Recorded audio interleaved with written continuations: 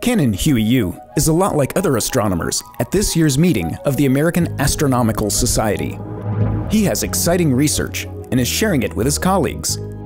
The only difference is, I'm Cannan Huey-You. This accomplished astronomer is just 11 years old, making him one of the youngest to present new research at this auspicious gathering of astronomers. Cannan used data from the Green Bank telescope to study a ginormous cloud of gas known as Complex A. This fast-moving clump of hydrogen is plunging through the rarefied outer atmosphere of our home galaxy, the Milky Way. We looked at Complex A, this gas cloud. It's headed towards our galaxy, and it causes a headwind, which makes the back pieces strip off. Normally, these kinds of mergers trigger bursts of star formation. But not this time.